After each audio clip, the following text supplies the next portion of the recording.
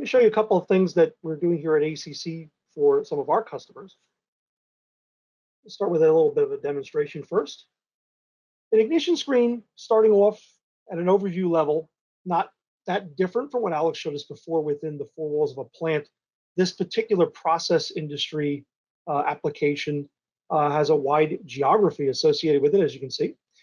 There are also, and I think Alex mentioned this as well, and so did Frank, multiple end users of these systems. We need to keep those in mind as well.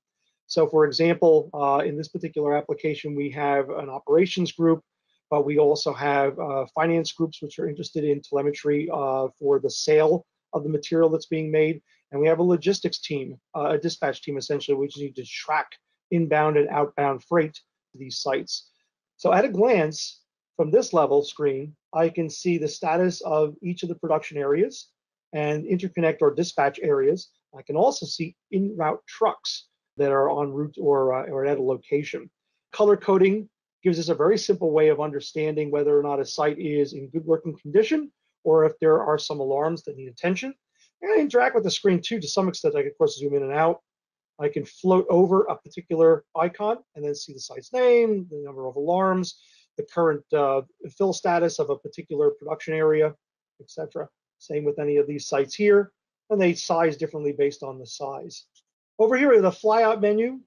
On the top, we have a main menu here, which will give us the ability to look at some different parts of the system here. I can zoom out again here. On the flyout menu here, I can actually navigate across the different areas and actually zoom in on a particular area here, jump into that, and go right to that location. Now, similar to one of the screens that Alex showed before, we have a screen that shows some specific KPIs and information that are pertinent to the operations team and or the dispatch team when it comes to looking at a particular site.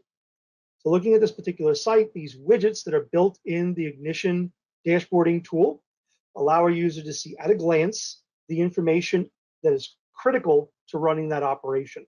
They animate based on alarm conditions. They show them through either standard text descriptions or through gauges and or charts, the values of data that are pertinent to that operation.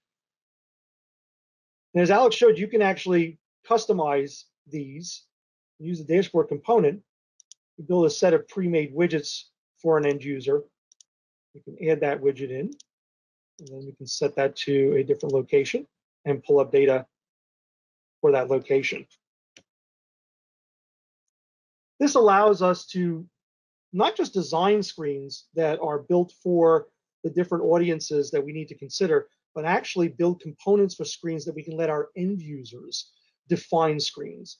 So many of us will struggle designing screens and building systems across different industries to know exactly what is important at any given moment for a particular user's role, whether they be an operator or a safety engineer, a supervisor, a business level executive.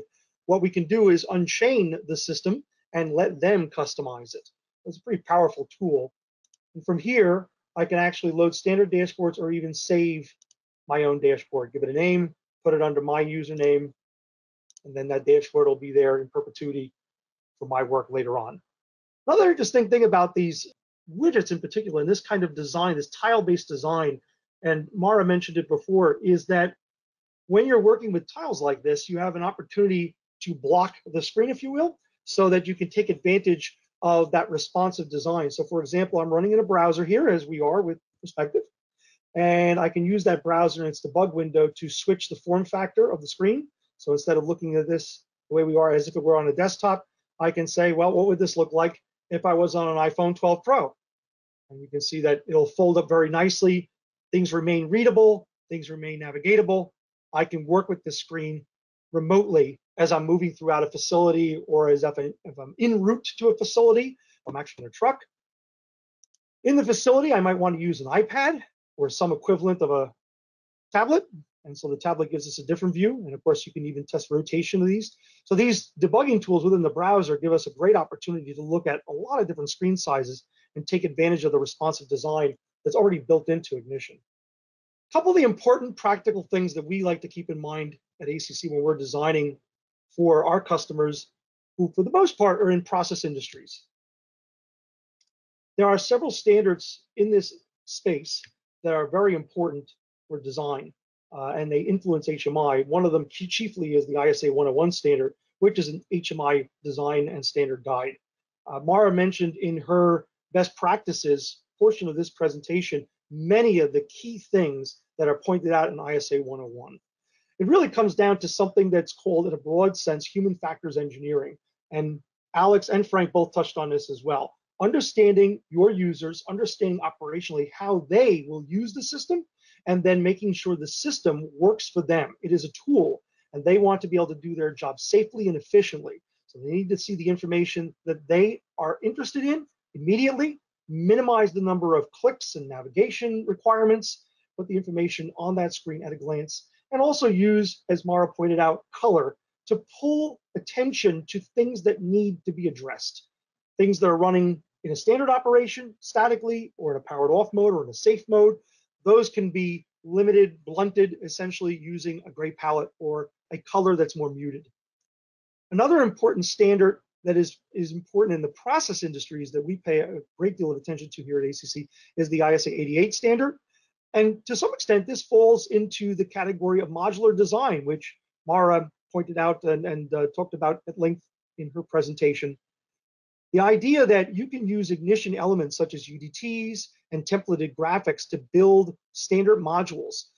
And the way we design systems at ACC, we'll build those standard modules from the control layer, building the control logic, the control module, the equipment module, and then layer that into the paired UTT with an ignition all the way up to the templated graphic, so that we're building these foundational graphics throughout the entire process, from control system all the way up, tightly integrated into the ignition process. So again, an overview display, at a glance information of the process flow, make it simple.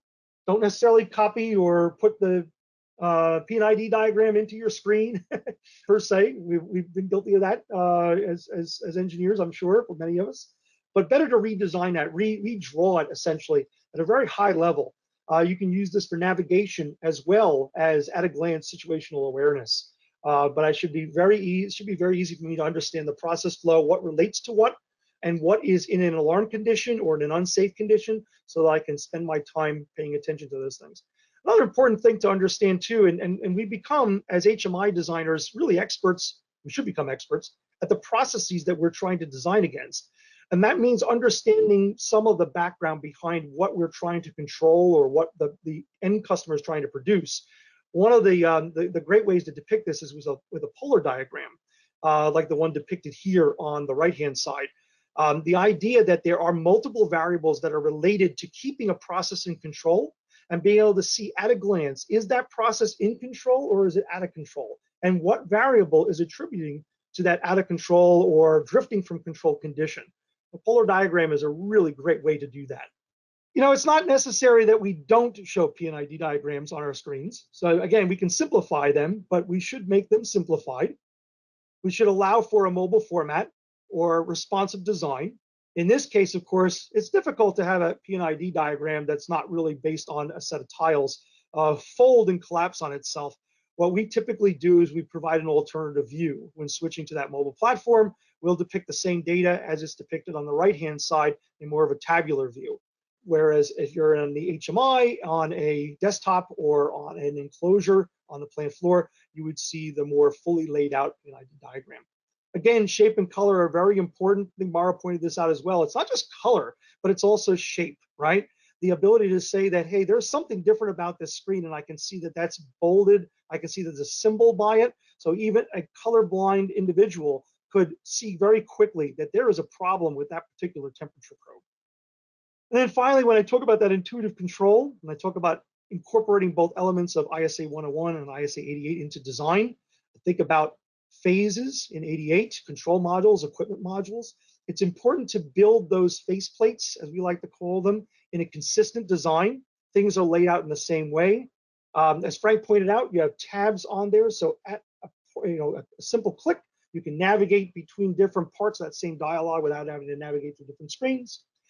Operators have quick access to things that they need to understand, such as, are there permissives that are not being met holding up a particular part of the process? How long have we been executing this process? The key commands to run that process if necessary in manual mode. Set points and whether those set points and parameters are in range. And when we're in a particular step in a long running process, what is that step? Very often at the control system level, those steps are encoded as they are on the right-hand side with numbers. That's pretty common practice in 88 design, but those numbers mean something. They mean something from a process perspective. We want to make sure our screens are usable from an operator perspective. They don't need to know what 450 is. They know they're in the transferring portion of the phase.